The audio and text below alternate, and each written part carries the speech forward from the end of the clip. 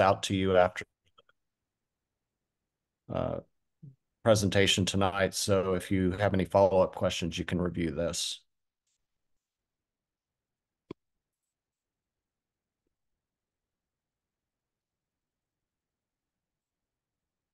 I'm going to wait one more minute and then we'll get started.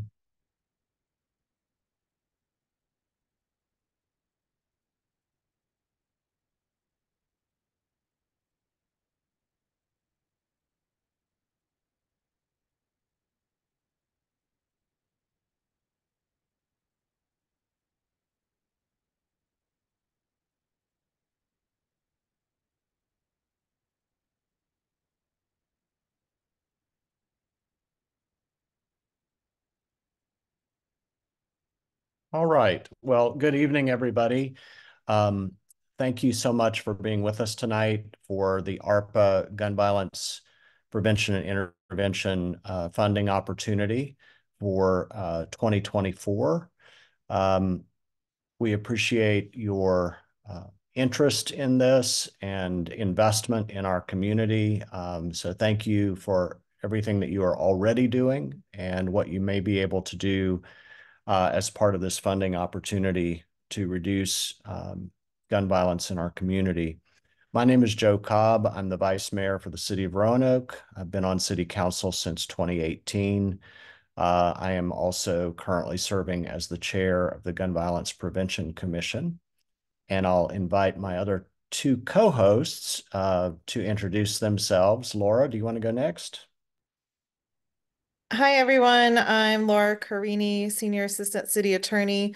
I work on the implementation team for all of the ARPA funds, and I also provide support to the Gun Violence Prevention Commission.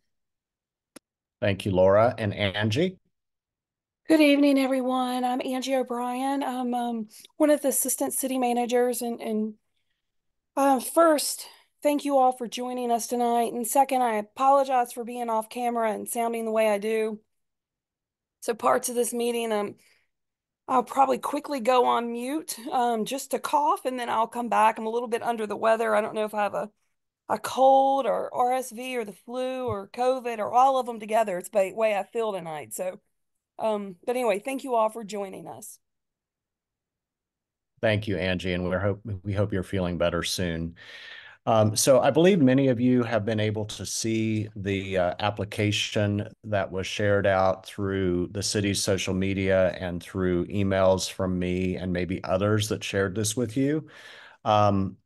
Before I get into a walkthrough of the application, and I'm hoping that we'll be able to bring this up on the shared screen, I want us to do introductions so that we know who is here. Some of our many collaborative partners within the city who care very deeply about this issue and this challenge and how we can address it together. What I'm going to do is go through my screen and call your name, and then if you would unmute and just tell us which organization you're with, and then we'll get through that as quickly as possible. So the first one I see is Rachel Hopkins. Hi, I'm Rachel Hopkins, and I'm the CEO of JIP of the Roanoke Valley. Thank you, Rachel. Dr. Deneen Evans.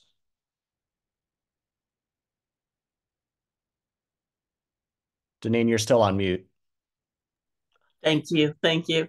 Good evening again. I am the owner of Mosaic Mental Wellness and Health, and we have a nonprofit entity called Chrysalis, which is specializing in working with children and families diagnosed with disabilities and trauma. Thank you, Dr. Evans. Mackenzie Lewis. Hey, this is Mackenzie Lewis, founder of Hoop Love Academy. We do basketball and life skill development for youth and young adults in the Roanoke Valley and surrounding areas. Welcome, Mackenzie. Thank you. Daisy Ball. Hi, I direct the criminal justice program at Roanoke College, and I also bring Inside Out to our local jails and prisons, where I bring Roanoke College students into facilities and they have class with insiders. So thank you. Thank you, Daisy. It's nice to meet you. It was great to see your recent celebration with the detention center here in Roanoke. Thank you for your work. We're so appreciative. Thank you. Sheila Heron.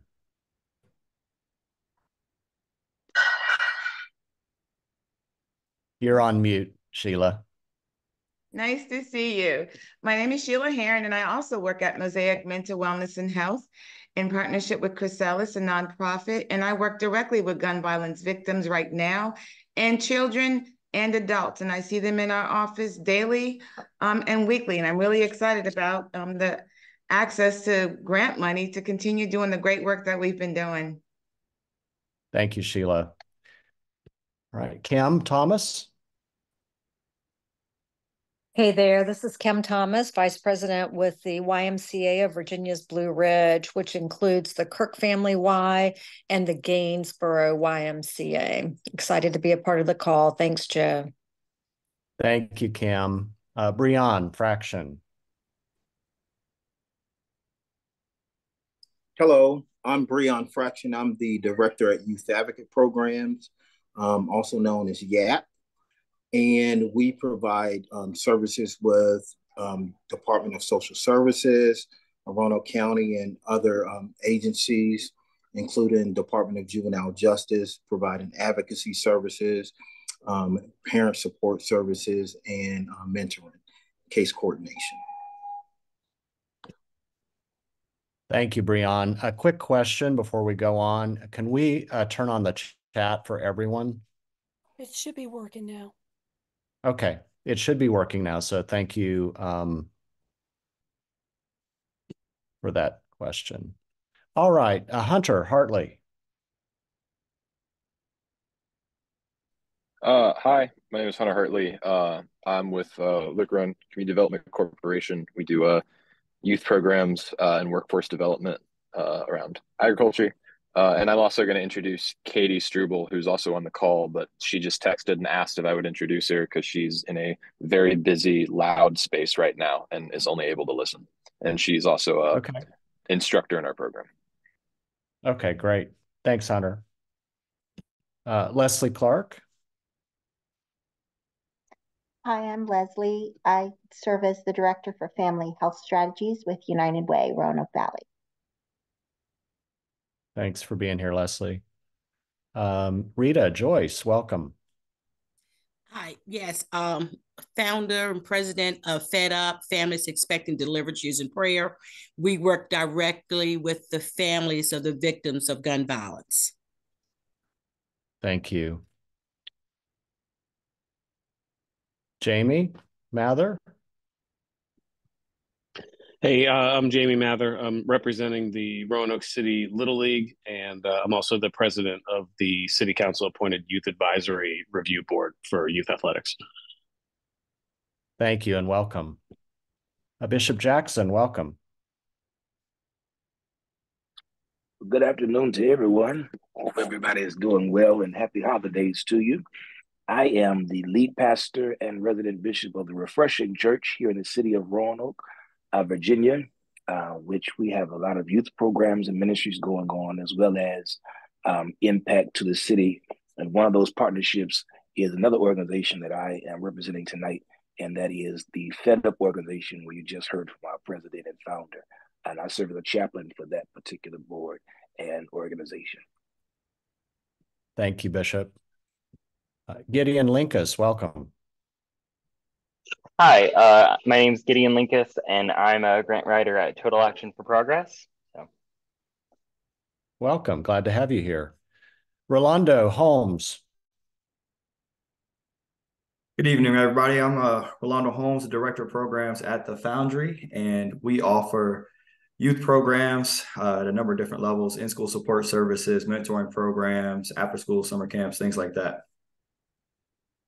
Thank you, Rolando. Latifa Trent. Hello, everyone. Latifa Trent. I'm with TAP, Youth Service and Education Manager. We have Project Discovery, Girls United Program, Coaching Boys into Men, and several other programs and things that we do with youth throughout the city. And we are trying to partner with Roanoke City Public Schools to offer more preventative programs as well. Thanks, Latifa. Marvin Fields, welcome. How you all doing? I'm Marvin Fields. I'm the Chief Executive Officer of Fields of Hopes and Dreams Mentoring, as well as Youth Empowerment Foundation. We work with children who have experienced trauma. We do Casey Life Skills, parenting groups, and we also work with children who have already experienced gun violence, and we're working to eradicate some of that within our Roanoke community. We've got a lot of things that we're doing right now to do that and to move forward in that within our city. Thank you, Marvin. Cheryl Mosley. Good evening, Cheryl Mosley with United Way Roanoke Valley and Young Ducks Roanoke. And I also have with me Marion Ware with Young Ducks Roanoke. Great. Welcome, Marion. Doug Jackson. Good evening. I'm Douglas Jackson. I'm the Arts and Culture Coordinator for the City of Roanoke, and I staff the 15-person volunteer Roanoke Arts Commission. Thank you, Doug. Linda Henschel from. Hi, I'm Linda Henschel with Family Service of the Roanoke Valley.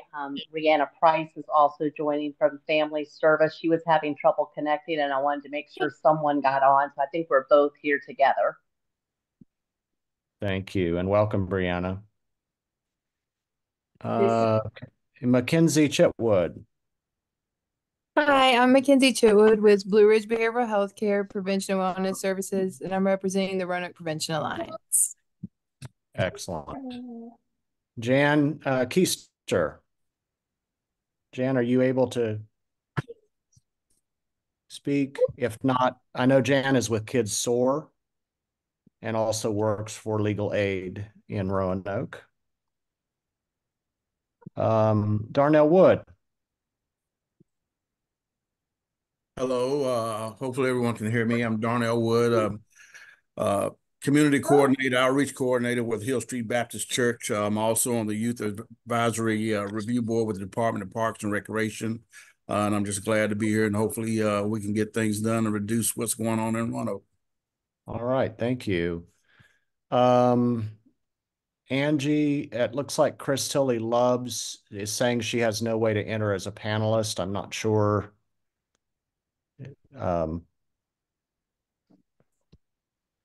Chris, can you hear us? Are you able to unmute? Okay, Chris, I'm going to go ahead and have you introduce yourself then.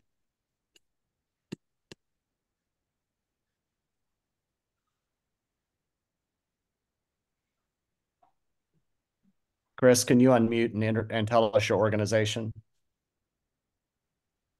I think I'm here now. You are.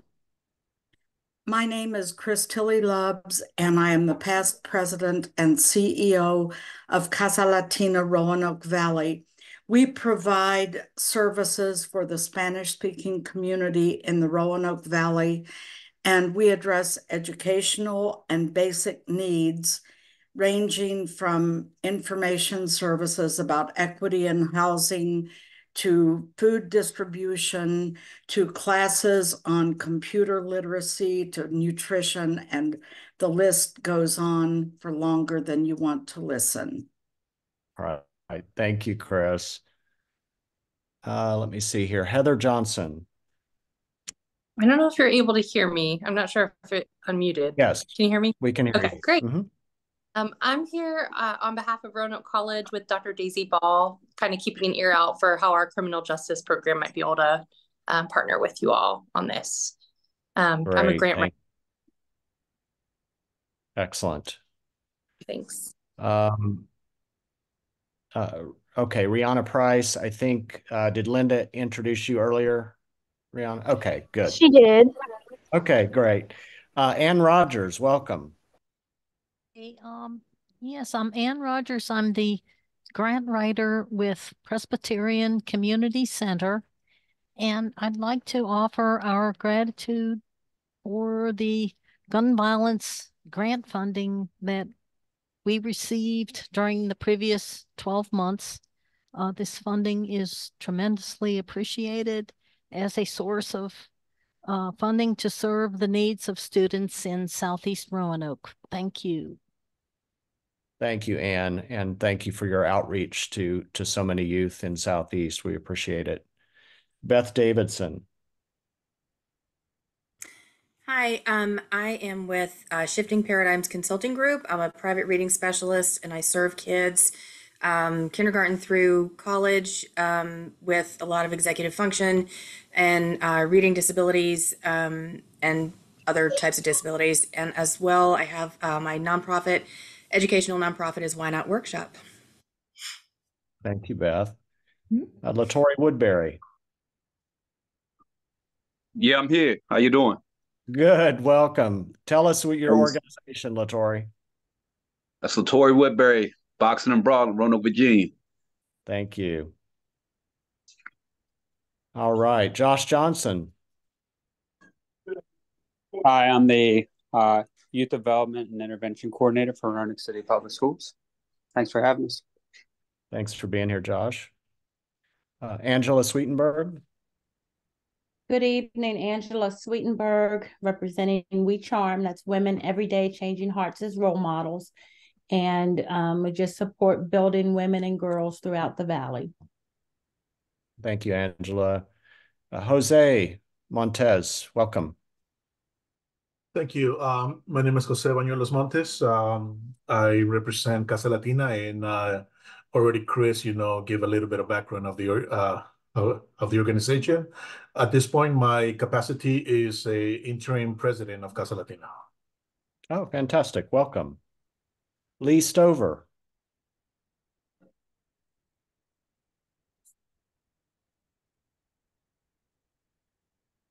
Lee, are you able to hear me? All right, we will She come said back to she's Lee. in a place that she can't talk, I think. Okay. Thank you. Well, welcome, Lee. And my colleague on City Council, Stephanie Moon Reynolds. Welcome, Stephanie. Thank you, Joe. Thank you very much for the invitation. All right, I'm going to go back through my screen here to see if I've left anyone out. All right, is there anyone that I did not call who is on the call in some form? And if you don't have access to be able to speak, if you could put that in the chat box. I think I got everybody. All right, well, thank you all for joining the call tonight. I'm going to ask Angie if she can bring up the application so that we can share that on the screen.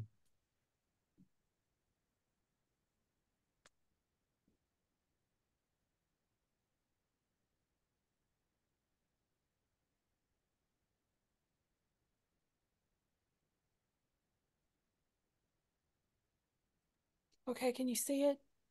I can see it, but it's really enlarged, so I can only see like the right-hand corner of the web. There we go. Okay. All right.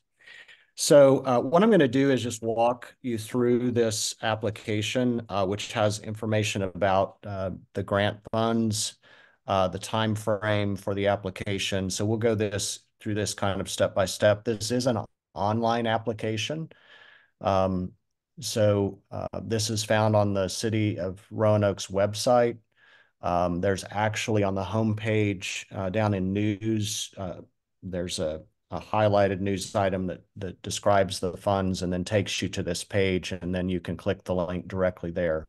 So Angie, if you'll go ahead and scroll down. This is the American Rescue Plan Act Gun Violence Prevention Commission grant application. The grant applications are already being received. The application timeline opened Wednesday, December 6th.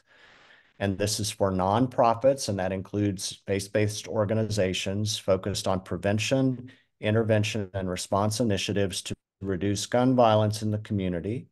The grant application period closes on Sunday, December 31st, 2023. And Angie, is that at midnight or 11:59 p.m.? Yeah, it'll be at 11:59. Okay, so for those of you who love that energy of working at the last minute, which grant writers are so good at, you have until 11:59 p.m. on the 31st. This will help fund programs with a direct impact on gun violence prevention, intervention, and response, and are collaborative in nature. We really encourage this because we have so many extraordinary organizations within our community, and we're able to expand our reach and impact when we collaborate with each other. I recognize that some of our nonprofits have very unique work.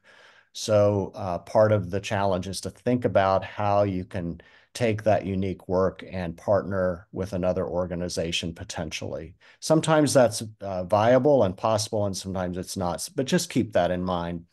Our priority focus area in the city is Northwest Roanoke. The primary reason for this is that as we have followed data related to aggravated assaults and homicides in the city of Roanoke, over 3/4 of all of those incidents have been taking place in Northwest Roanoke. This year alone, of the cases involving gun violence, of the 62 cases, 43 of those have occurred in Northwest Roanoke. So we really want to center our efforts in this part of the city as our top priority because of the urgency of this. And so please keep that in mind as you're considering your proposals. The grants can be up to $30,000 to be distributed for activities to be completed by June 30, 2024. Now, you may think that's a small window. It's a 6-month window from January to June, but that also reflects the timeline that we're working with within the ARPA funds and the urgency of the situation we're facing in Northwest Roanoke. Now, the next area I'm going to focus on are the grant focus areas. And these are some recommendations on what to focus on. If you have something outside of this that you think is viable to help address one of these key areas of gun violence reduction in our community, we certainly encourage you to pursue that in your proposal. So these are guiding areas of focus. Youth development, that could include mentoring, it could include education, it could include life skills, it could include recreation, it could be a combination of those things. That is not an exclusive list. Those are some recommendations within youth development. Mental health and trauma-informed counseling for families impacted by violence. We have discovered over the last several years that there are many individuals and families who want access to mental health counseling and trauma-informed counseling, but experience barriers, whether it's cost or a bunch of loopholes to jump through to get to that. So we have worked really hard with organizations, mental health providers in the city to make counseling and trauma-informed counseling more accessible. And to the extent that we can continue to do that, it's very important. Workforce development and employment. This can include workforce training, but we want to create a pathway to opportunity. In fact, the more these grants can help redirect people who may be at higher risk for gun violence to move toward a pathway of opportunity that steers them away from a path of violence, we want to be able to do that. And workforce development, training, and employment can provide some of those pathways. Some of you may be aware of the apprenticeship program that we just finished the 6th cohort in the city of Roanoke. These are high school students who receive HR training, soft skills and hard skills, and then are placed in a department within the city government to work for 3 months. And then hopefully to go on to work in businesses within our community. So again, this is about a pathway to opportunity. The fourth area is neighborhood outreach and safety programs. This can be as narrowly focused or as broadly focused as you can imagine. So this could involve street cleanups, street outreach, connecting with neighbors, making sure that we're checking in with people in a specific neighborhood over a period of time. One model example of this is the current United Way Neighbors United program, which is working on a 5-block section of Hanover where there's been a number of high incidents of gun violence, and working with neighbors from a grassroots level to connect with them, to provide resources from cleanups to street outreach to most recently a health fair. Code concerns, checking in with neighbors to see if there are street lights out, if there are blighted properties, if there are houses suspected of drug activity, or other code enforcement types issues that could be addressed in collaboration with the city department on code enforcement. This could be education, what's available in your neighborhood or in this part of the city, what kinds of resources. This would be a great opportunity to build on the What's Good Roanoke campaign and the one-stop shop through the website that connects people directly with resources. And then community events. So maybe your organization wants to do a combination of these things in a particularly focused area of Northwest. That's something to consider. One that's not on here that we'll be adding in the focus areas is conflict resolution. If your organization does conflict mediation, conflict resolution, conflict transformation, whether that's on a small scale or a larger scale, working with youth, with adults, this year, I would say probably 90% of the gun violence incidents that have resulted in homicide or aggravated assaults have occurred because of interpersonal violence, where someone has had a beef or an issue or an argument with somebody else. And rather than finding a healthy way to resolve that conflict, they've pulled a gun and shot somebody. So that's creating great concern for the community. And then the last is victim services and outreach, whether that is someone who's been injured or someone who's experienced loss or someone who is reeling from the trauma of a family member experiencing gun violence. We do have a hospital-based intervention program through Carilion that if the person comes into the emergency department or is admitted to the hospital, they are offered resources and then have follow-up care for a year after that.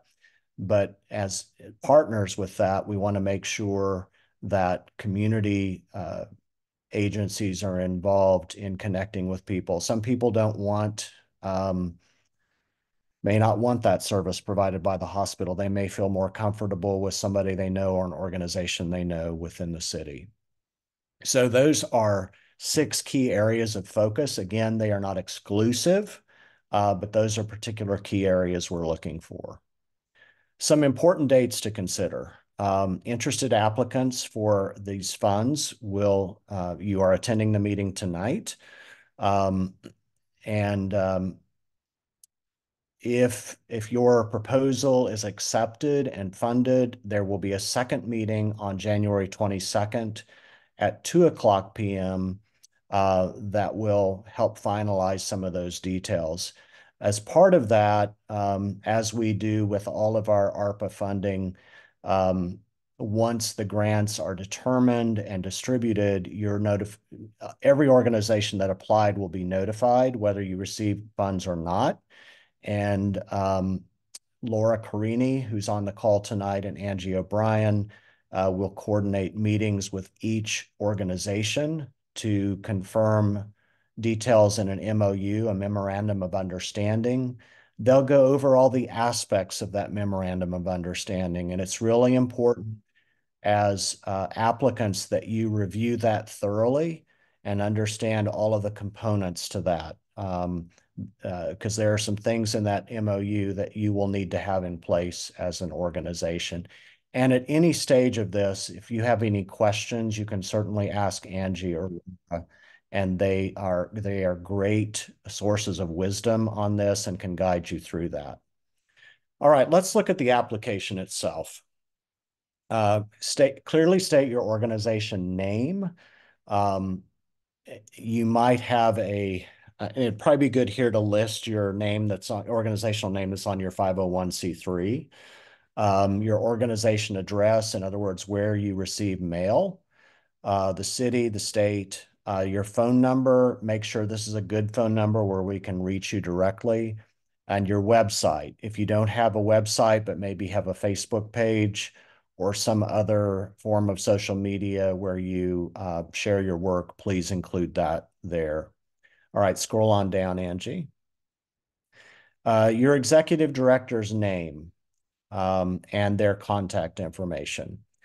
Angie, one thing that I did wonder about here for organizations that I believe the MOU has to be signed with the executive director of the organization or the primary contact. Is that correct?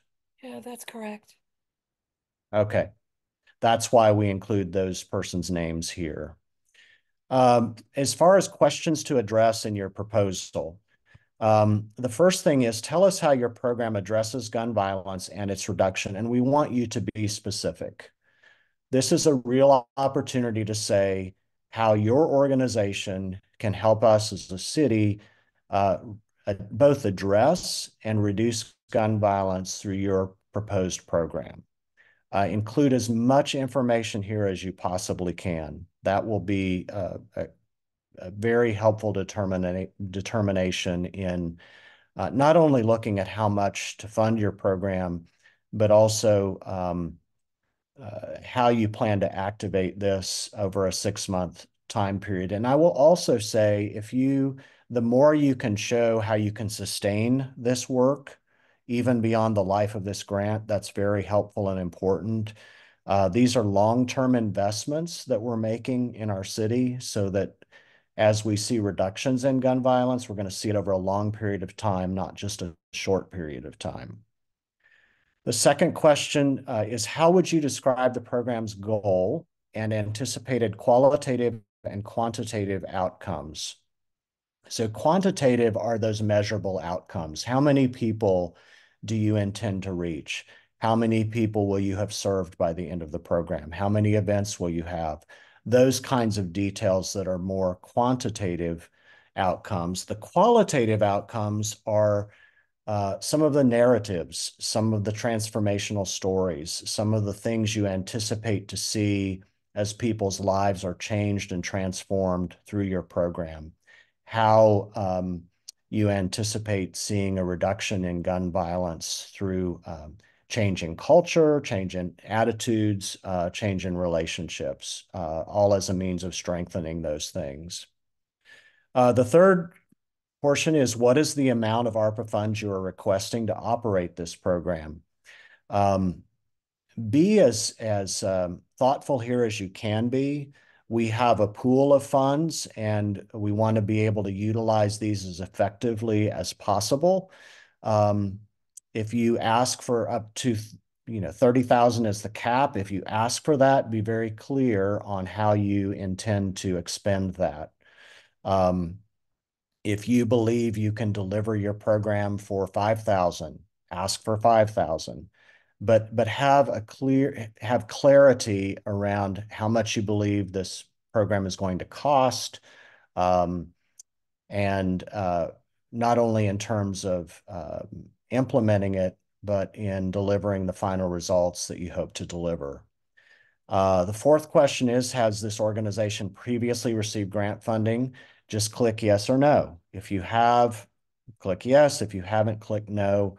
That's just an informational point for us to know if you've received funding before or not. If you have, then you'll want to answer, either way, you'll want to answer number 5.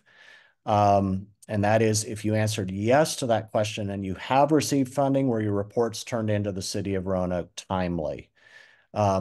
This is sometimes a challenge because some of our organizations have one person that does everything, and some of our organizations have multiple staff members who have different and unique responsibilities. Timely reporting is essential, not only for these ARPA funds, but for funds in general, because in addition, for your own level of accountability as an organization, we have that level of accountability as a city, in terms of us reporting back to the U.S. Treasury how the funds have been utilized. All right, you can go on down. All right, then there are a number of files uploads. We would like for, and you can include all of this in one file, or you can include it as separate files. Just make sure that you are including all of this. And I see a question that popped up. Hunter, what's your question? Hey, it was about whether or not the reporting had been done timely. We received grant funding last year through the same offering, and we had our final report in on time, and we thought we were complying with the additional request, which was to, the way it was phrased was a bit ambiguous, but the gist of it was to keep the Gun Violence Prevention Commission up to date with what's going on with feedback. And you had attended a number of our meetings. We thought that was complying because you were there at our monthly updates. But then I was informed that that wasn't. So I need to understand, I guess, are we considered to have complied or not? Because I don't want to waste time applying if because of that, we would be considered to have not met the requirement. Yeah. No, that's a great question. And there was some confusion about that. But so let me try and clarify. What we're talking about here in terms of reporting is any reporting that you are to submit through the Memorandum of Understanding to the City of Roanoke related to the ARPA funds. And I believe those were quarterly. What created some confusion is that the Gun Violence Prevention Commission members were, as a way of expanding connection with the grant recipients, each commissioner became a liaison to a grant receiving organization. That was simply a means to try and bring reports back to the commission. That was a separate reporting mechanism, not directly connected to the ARPA fund reporting, and that created some confusion, and for that we apologize. So I think to keep things more simplified, it will be better to just make sure that the reporting is aligned with what's requested in the Memorandum of Understanding and to follow that report guideline. Is that accurate, Angie? Yeah, that's spot on. Okay, thank you. And thanks for that question, Hunter. So in the files to upload, you're going to want to include a specific timeline. And because we anticipate that with the deadline for applications being the 31st and the review process, that by that January, I think it was 22nd meeting, that meeting will be for those who have received funds to clarify the process moving forward. So you could look at an end of January to end of June timeline. And if there's any variation in that timeline, we will certainly inform you of that as early as possible. In addition to the timeline, have a clear budget for your program. And if you are including a curriculum in your program, it's important that you include that curriculum, or at the least an overview of that curriculum, especially if the program is education-based. And those can all be uploaded as files. All right, that's an overview of the application itself. And I'm going to ask Laura Carini at this point to go over the Treasury guidelines and the reporting responsibilities. And Laura, if you could cover what was on the base of that application, I think that would be helpful. Absolutely, yes. So as we've been talking about, all of these funds are coming from the U.S. federal ARPA funds that we received in 2021. Because of that, the city has many requirements that the city is required to do, and therefore we're passing those requirements on to you. So while they may seem burdensome and they may be a little bit out of the ordinary than what we may normally ask for. We're just asking them because it's what's required by the U.S. Treasury. So because of that, the ARPA funds generally were only, to be used for certain purposes. The ARPA law was amended, I think in late 2021, early 2022, to allow funds to be used specifically for gun violence prevention. So that's why we have to have the description of how the program that you're proposing is directly related to some type of prevention intervention program, so that we can, that is a requirement under the guidelines to show that connection. So that's the use of the funds. Hopefully that's not the difficult part. So then I think, as Joe said, we have a limited amount of funds for this effort. So as you can see, there's many of you on here, so you'll understand that not everybody may receive funds, and everyone will receive maybe a portion of what they're asking for. Just to be aware of that. I think I saw this earlier, but this is the final round of ARPA funds. We will not be having any other grant application periods for ARPA funds. This is it. We are coming to the end of the use of ARPA funds. So that this is our last round for that. So obligations. It's outlined there on the application. Of course, the first obligation is spend the money.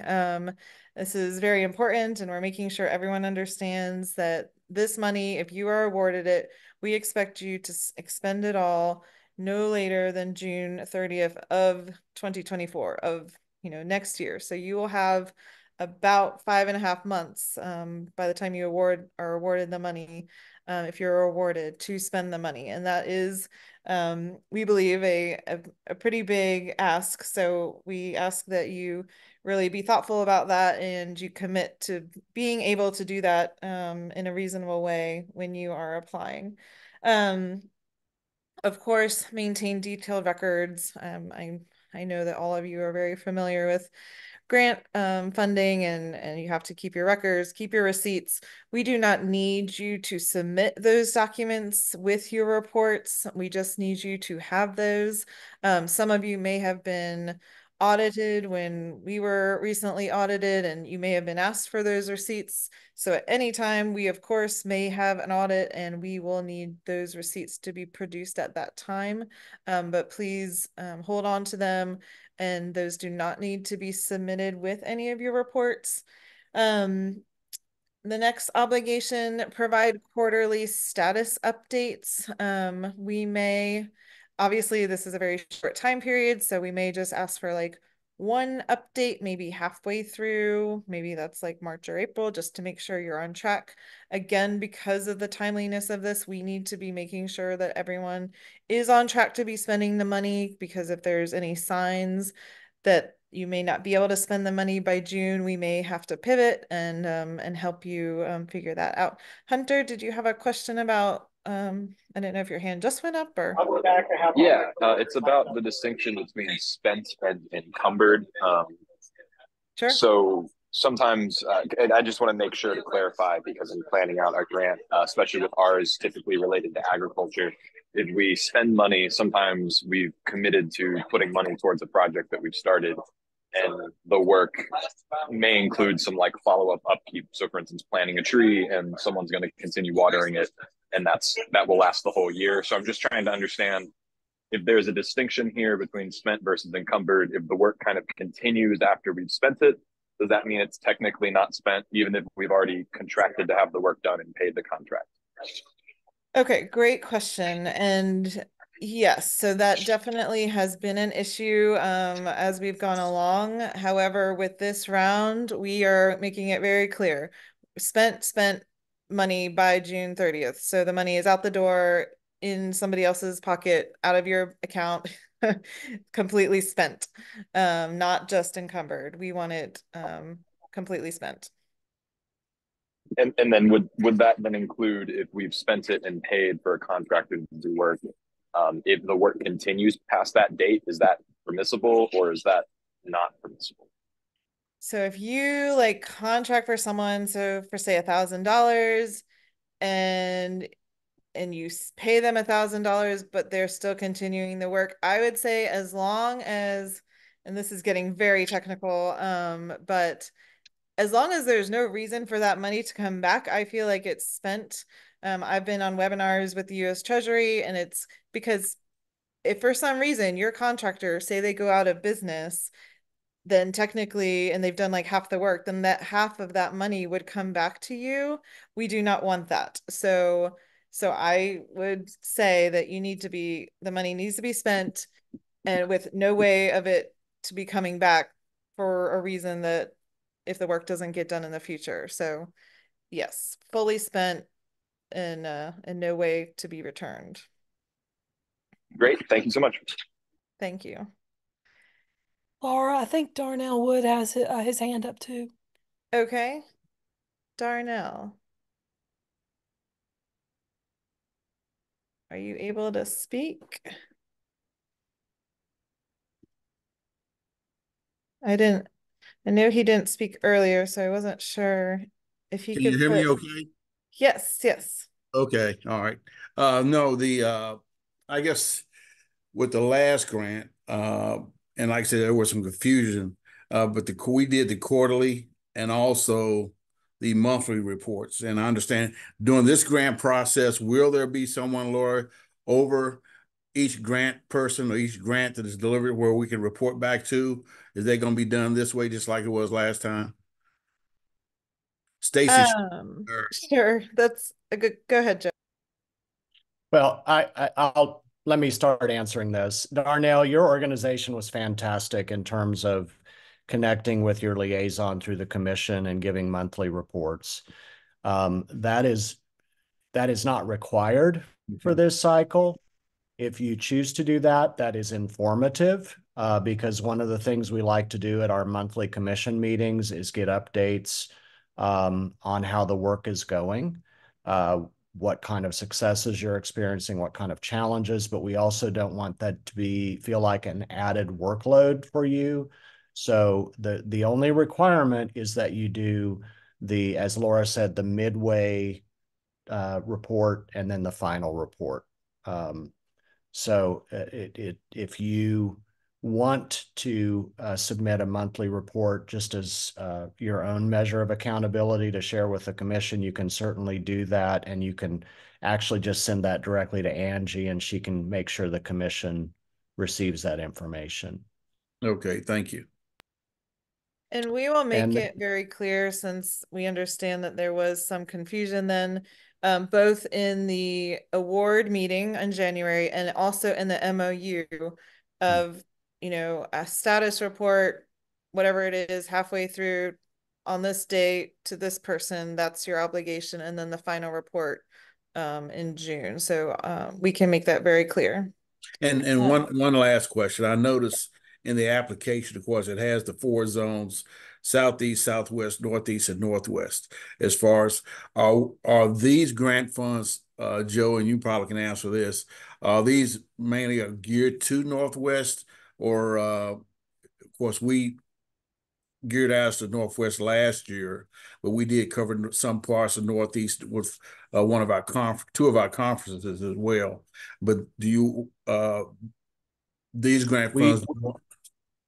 We would like for you to prioritize Northwest because that's where the greatest intensity of the gun violence incidents is the highest density. It does not exclude the other areas because gun violence has impacted the whole city. Mm-hmm. But we would like for you, as to the degree that you're possible, focus your efforts on Northwest. So you may, for example, Darnell, if you were going to apply, you may say we're going to have 3/4 of our events or outreach in Northwest, and we also want to do some outreach in these other areas. So that would be perfectly fine. All right, thank you. That's all I have. Thank you. There was a question raised about, is there a maximum length for the narrative? There is no maximum length or character count. You can be as verbose as you want to be. I would encourage you not to overdo it. Just be as clear as you can with the narrative. And then, Chris, you asked, you will not have a liaison this time. If you have questions about the grant, I would encourage you to reach out directly to Angie O'Brien or Laura Carini. They are the city staff people who are in charge of overseeing this. We will not be appointing liaisons from the commission.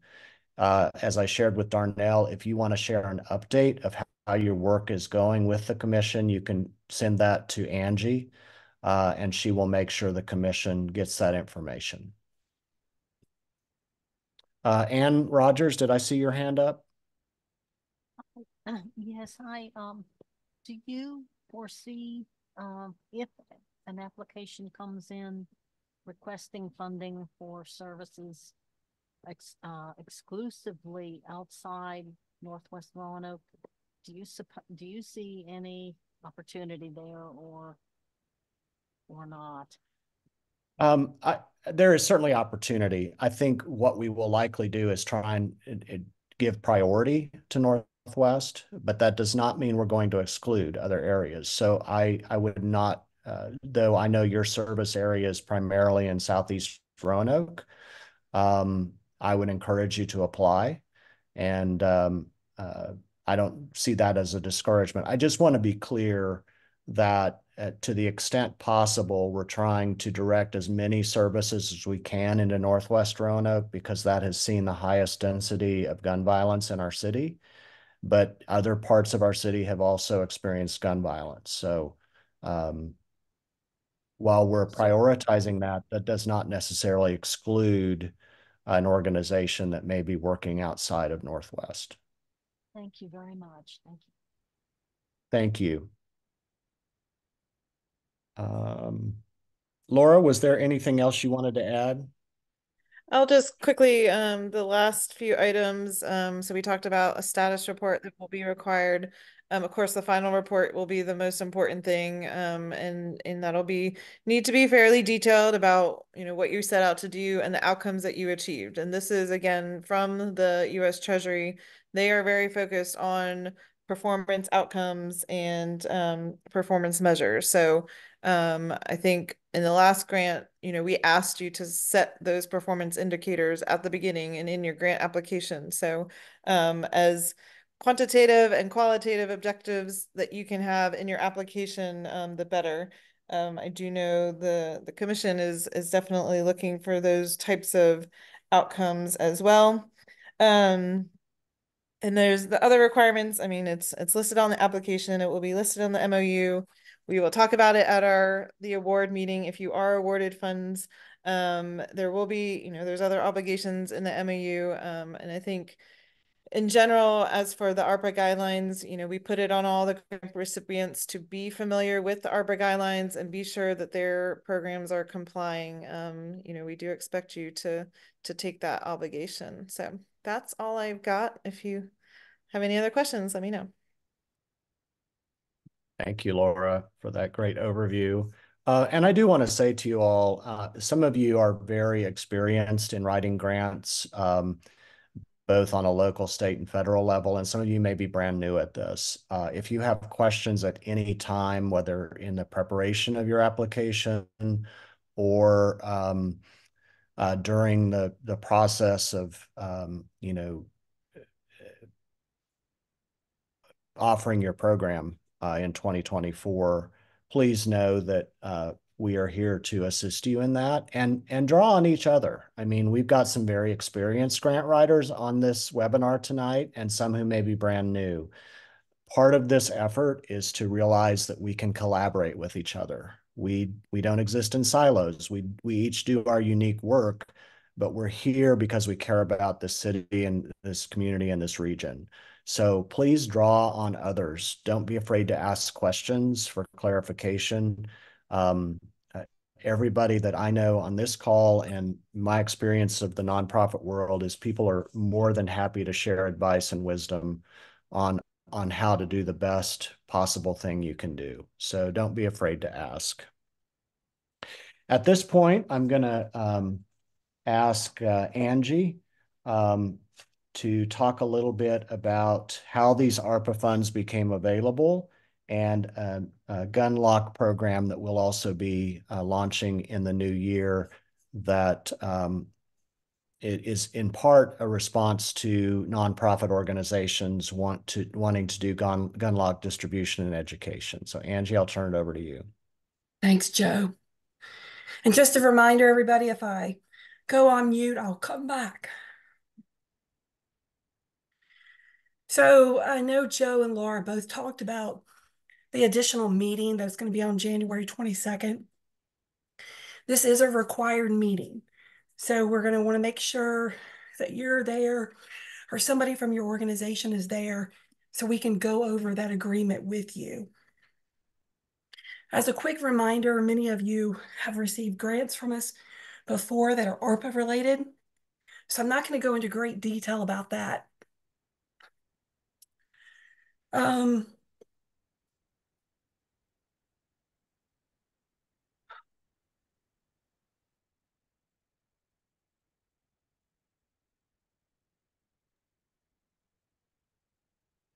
But I do want to make sure that you understand that these funds are federal and are from the feds and the state government, and the uses have been identified by the Star City Safe Recovery and Resiliency Advisory Panel, approved by the Roanoke City Council.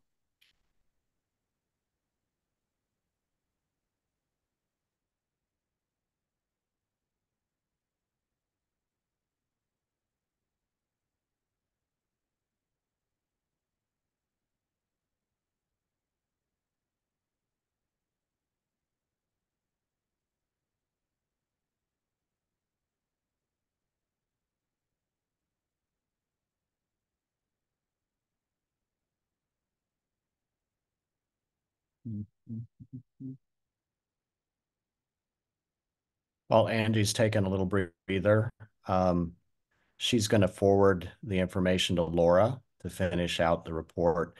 Hunter and Darnell, I still see your hands raised on the screen. Do you have additional questions, or are you just like holding your hands up? I like holding them up, but I don't have any questions. Thanks, Darnell. Hunter, do you have another question? Mine's Okay, thanks.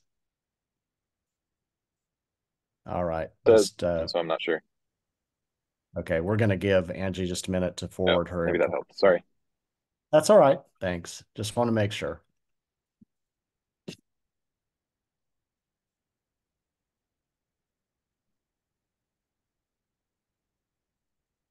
Joe, while Laura is waiting on Angie, I do want to say that Laura and Angie were a great help to me during that 18-month.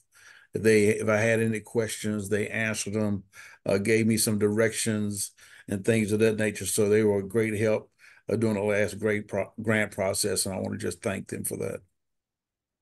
Thank you, Darnell. I know that means a lot.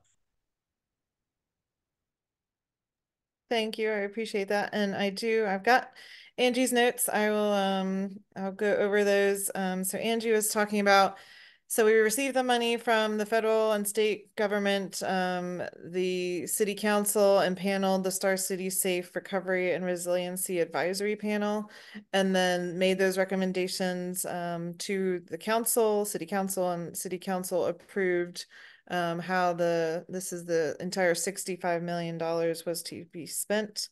This is a very unique approach to the COVID-19 pandemic. It's been recognized by the National League of Cities and the Treasury Department. We've had meetings in Washington, D.C., talking about how we approached spending the ARPA funds. Both the city manager and mayor have been recognized for these efforts. We broke the funds into 3 categories: response, recovery, and resiliency. Of course, response was a couple of years ago. We are now in still somewhat recovery, and of course focused on resiliency, making our community resilient. The gun violence funds specifically are part of the resiliency efforts to make transformational changes in our community. So there is another exciting opportunity coming up that we wanted to, while we have all of you here, this group of nonprofits, we felt it's a great opportunity to highlight this upcoming initiative. We have not rolled out this effort yet. We are just finishing up the planning stages of this project in hopes to publicize in mid-January. There are a few things that could slow us down, however, so please understand this is our goal and a number of things can happen to cause delays.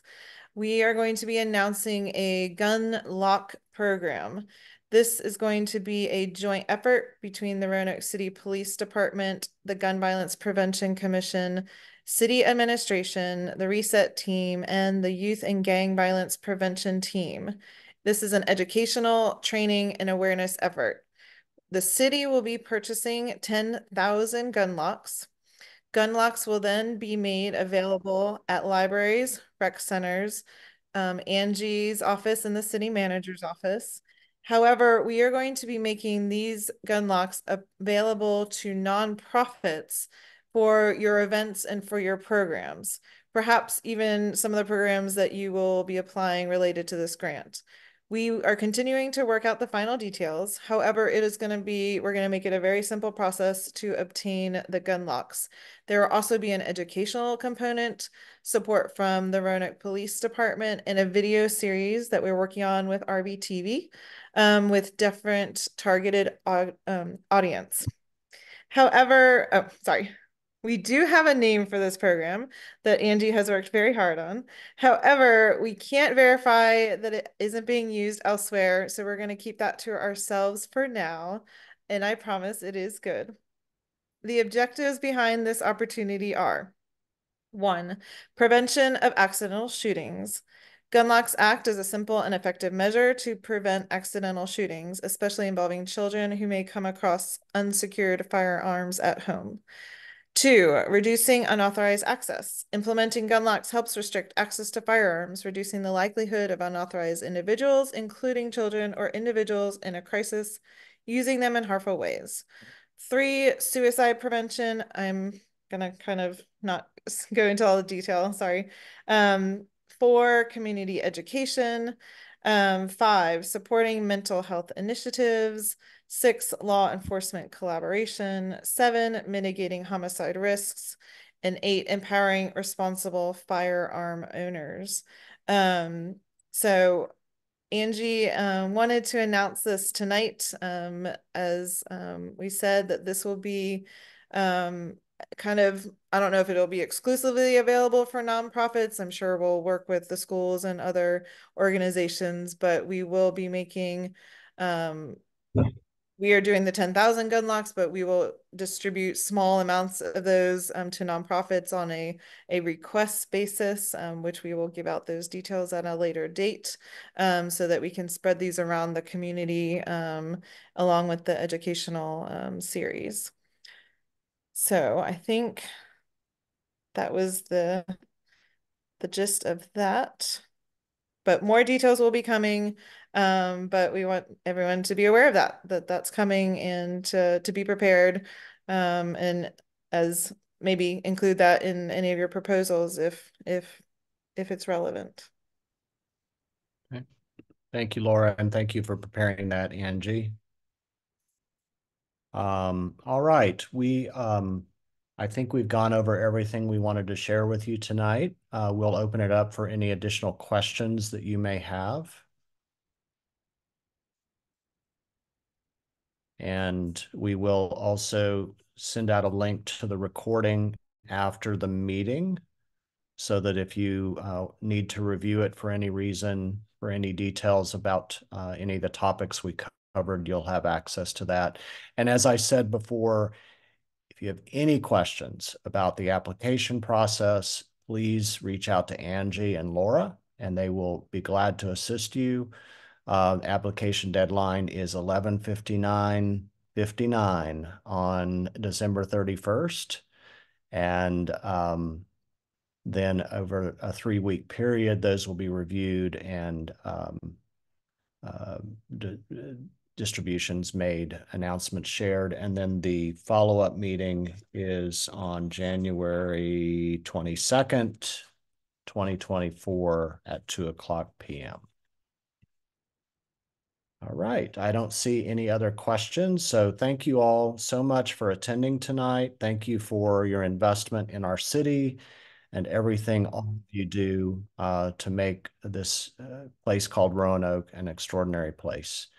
Happy holidays to everyone, and may you be well as we go into this new year. Good night, everybody. Appreciate Night. Good night. Thank you.